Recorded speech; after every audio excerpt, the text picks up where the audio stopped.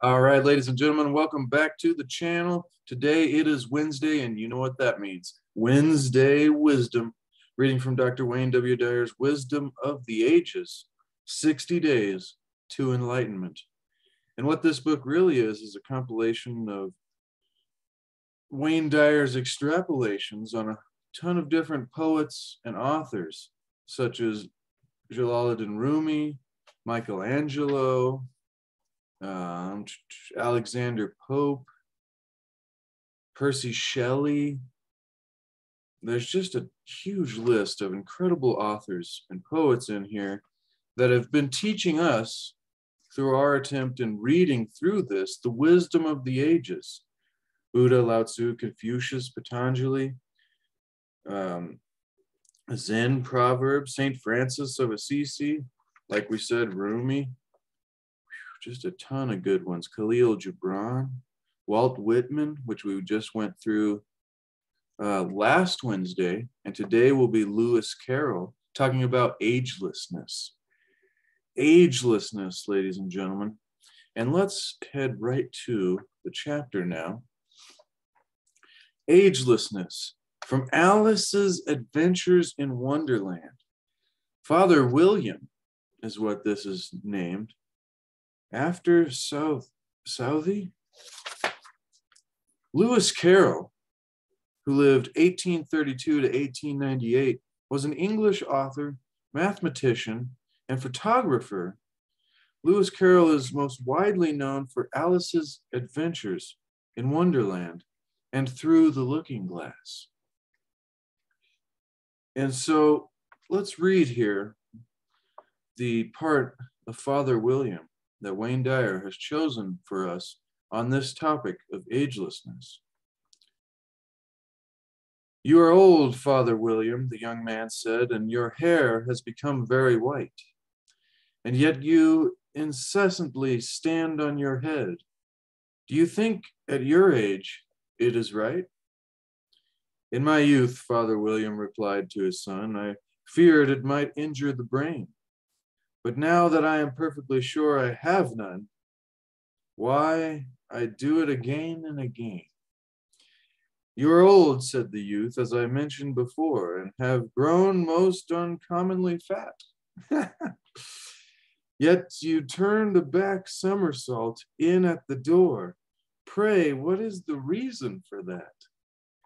In my youth, said the sage, as he shook his gray locks, I kept all my limbs very supple. By the use of this ointment, 1 shilling the box. Allow me to sell you a couple. You are old, said the youth, and your jaws are too weak for anything tougher than suet, S-U-E-T. I never do know how to pronounce that word, but continuing, yet you finished the goose with the bones and the beak. Pray, how did you manage to do it? In my youth, said his father, I took to the law and argued each case with my wife. And the muscular strength which it gave to my jaw has lasted the rest of my life. You are old, said the youth. One would hardly suppose that your eye was as steady as ever, yet you balanced an eel on the end of your nose. What made you so awfully clever? I have answered 3 questions, and that is enough, said his father. Don't give yourself airs. Do you think I can listen all day to such stuff? Be off, or I'll kick you downstairs. That was wonderful. Now let's dive right into what Dr. Wayne Dyer has to say about this reading here, this bit from Alice's Adventures in Wonderland, or maybe that's just its own thing called Father William. But Charles L. Dodgson, Wayne Dyer begins, was a shy English mathematician, photographer, and novelist who was deaf in one ear, who spoke with a stammer, never married, yet was fascinated with and loved being around children.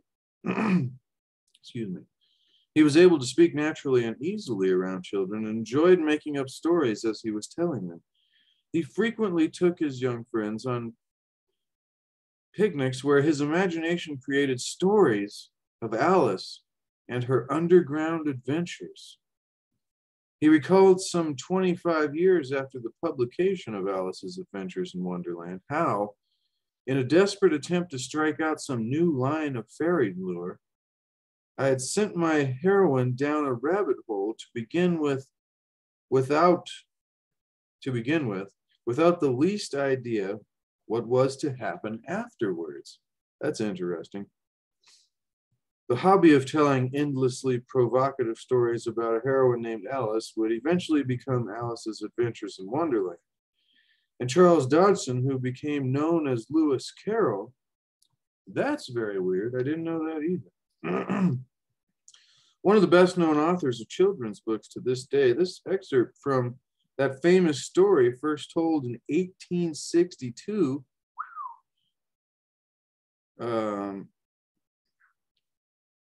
they rode up the Thames from Oxford to picnic on the riverbank. Today, his stories are read by children and adults the world over. Father William is a humorous ballad depicting a conversation between a son and his father, who is perceived as an old, dried-up non-entity by the child. Father William's, do you agree, Keaton? Father William's responses sent a twin message to all of us as we face the reality of a body that is aging. And see, this is the point that we're getting at, is this agelessness here. And I was interested to see where Wayne Dyer would go, using this kind of direction to go with it.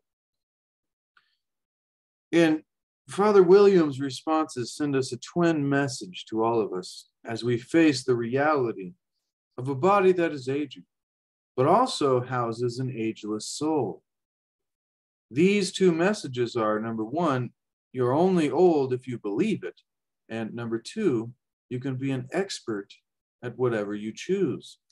Father William replies to each of the child's questions with a reference to his own youth, which we all know is universally ignored by children, and with a silly and ironic action response as well, because it was a fun little read. He stands on his head because old age has erased the youthful idea of having a brain that needs to be protected. Hilarious. He proclaims. He turns back somersaults, though fat, and he chews bones through his jaw, though his jaws are weak. The beauty of Lewis Carroll's writing is in the irony and the whimsy. He's telling us all that growing old is a given. And being ridiculed and misunderstood by our younger generations is to be expected, yet it ought to have no relevance to how we continue to function in our own lives.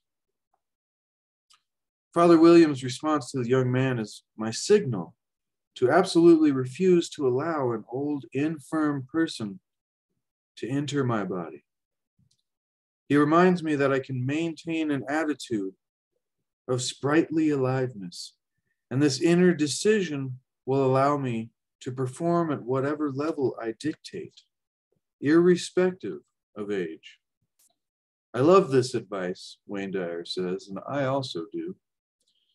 I apply it every single day.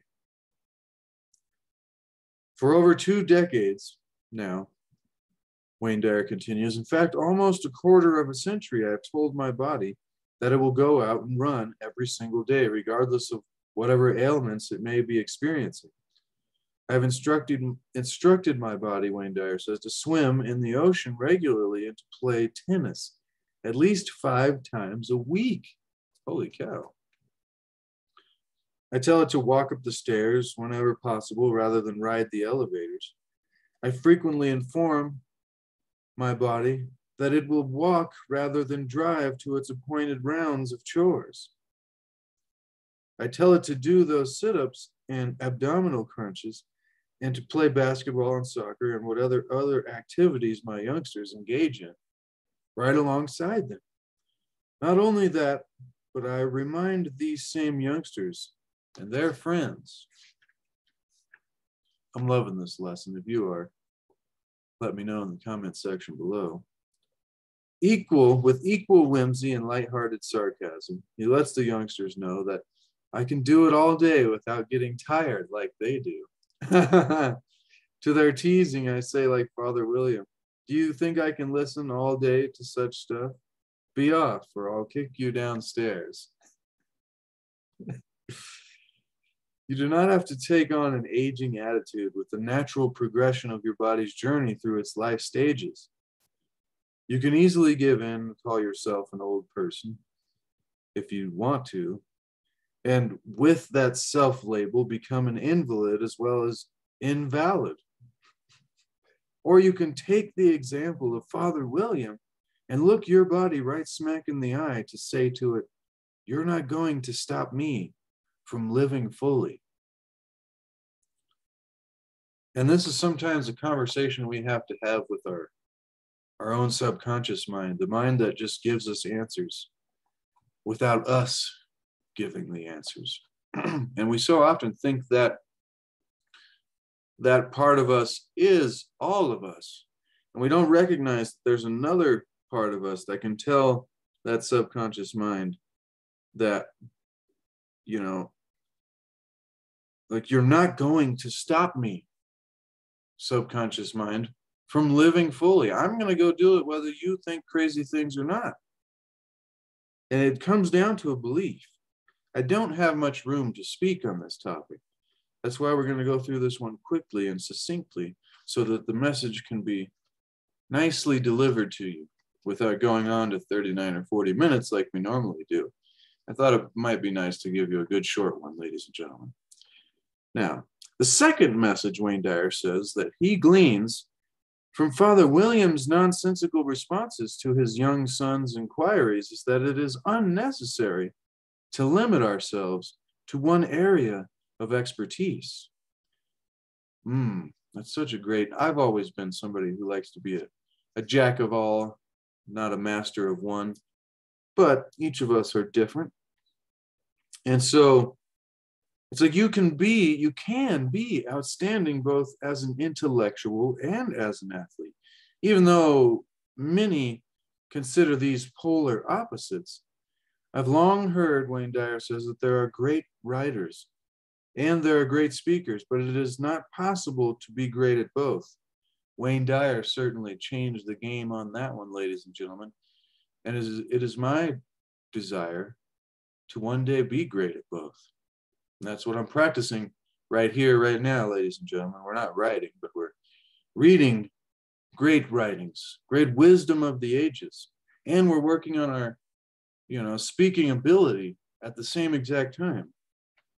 And so if you're getting value, smash the like button and consider subscribing, because we normally do a lot more extrapolation on these ideas. Wayne Dyer continues, these observers have told me that writers are introverted and communicate with words and paper, while speakers are extroverts who communicate with people and therefore are not generally talented in writing. I see this as just as nonsensical as Father William saw his son's inquiries, and I chose to do both, just as I know that I can choose to enjoy listening to classical music and watching a football game, or even playing in one. The contrast there being interesting. Classical music and watching a football game. Now, he continues by saying, or even playing, you can love poetry as well as romantic novels. Those aren't very different. But you can be just as much at home on a virtual reality ride at Disney World as you are in a discussion group on existentialism. Uh-oh, storage space running low. We better hurry up, ladies and gentlemen. But that's quite a difference too. Disney World, and then a discussion about existentialism. There are no compartments that you have to stuff yourself into, is the key goal, the key lesson here, where we want to get to in order to know ourselves. And remember, always talking about, I believe it's Socrates, know thyself, ladies and gentlemen, and begin to work on that. You do not need to find out what your innate interest is and then pursue one or two areas that are commensurate with your God-given talents. That sounds exactly like what I thought you needed to do, but maybe it's different than that. You need to find, there are no compartments you have to stuff yourself into in order to find yourself. You can enjoy a high level of expertise in virtually any area of pursuit that you decide on. You're an electric, E-C-L-E-C-T-I-C, interesting, eclectic, rather than a one-dimensional being. I'm guessing what he's saying is that you can be multifaceted rather than being one-dimensional.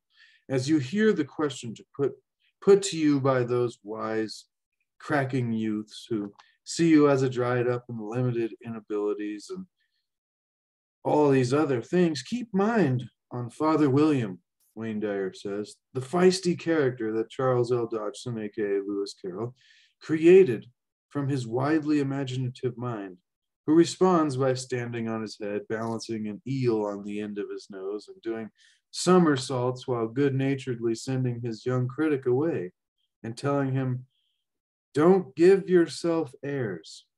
Be off, or I'll kick you downstairs." I suggest that you literally kick downstairs any and all attitudes. Attitudes, ladies and gentlemen. We need to get rid of the wrong ones. Any and all beliefs and attitudes that we may have been cultivating or that you have already adopted, which identify yourself as a limited and aging body. To get this process started, Wayne Dyer says, I suggest you do these 4 things. Number 1, talk to your body and force it to become more attractive despite its objections. If you have accustomed your body to living as a couch potato, it will resist walking and running and being dragged through exercise routines. Note those protests and then do it anyway, ladies and gentlemen. Start walking for 1 minute if you need to. I mean, that's usually it takes 1 minute to get from the kitchen back to the couch. So maybe a little more than 1 minute, but you know where I'm going, ladies and gentlemen. Number 2, resist impulses to label yourself, this is really key, with descriptions that limit you in any way. Statements such as, I'm not good at, or I've never been interested in, or only serve to strengthen your... These labels, like, oh, I just can't do that. I'm too tired to do that. You know, even though we may be too tired, ladies and gentlemen, sometimes we can push ourselves a little further than we thought in a good way without harming ourselves. And so these negative statements that we describe ourselves and label ourselves with only serve to strengthen our self-image of limitation. You can be good at and enjoy anything if you decide to. Number 3, put yourself through a self-improvement project that is designed to maximize your state of mind, your body, and spirit, and write your own personal curriculum and apply it each day. Now, this probably sounds like a lot of work to people, but this is the wisdom of the ages, and this wisdom will change our lives. Number 4, take classes in something new or unfamiliar, such as archery, bridge, yoga, meditation, tai chi, tennis, dancing, or anything that you have never experienced before. And that, ladies and gentlemen, was a simple yet very interesting way to talk about agelessness coming from the wisdom of the ages, from Lewis Carroll, or what was his other name? Charles Dodgson. It's just a fascinating one. I didn't expect it, but it's hard for me to expect these. Next week's looks like one of the topics that I really like to talk about, which is kindness. Oh, and it's one of my favorite Native American poems, I believe anyways. Maybe it's different. I heard this from from Scott Allen Roberts, or Scotty Roberts, on his show that he does, the Intrepid Radio program, and he was talking about the time period of the 1800s here in the Americas, and he used this poem called "Do Not Weep, Maiden, for War is Kind," talking about kindness. And that one should be so fascinating next week, ladies and gentlemen, on Wednesday Wisdom, where we're learning the wisdom of the ages and attempting to apply it into our lives so that way we can reach a much higher quality of life and in turn lift up the quality of the lives of those around us and who we encounter in our lives. Ladies and gentlemen, continue to seek to achieve and maintain happiness through enlightenment. Seek to discover the hidden wisdom of the ages and seek to make happiness the way. Because if happiness is the way, then the destination that we've always been striving for becomes irrelevant, and we're already where we wanted to be, ladies and gentlemen. Thank you so much. I really appreciate and love everybody, but even especially those of you who spend time here with me and with Dr. Wayne Dyer and all the wonderful authors and poets included in the wisdom of the ages. And with that said, we'll be back next week with more Tuesday Tao and Wisdom of the Ages to bring your way. Thank you very much, ladies and gentlemen. Stay good.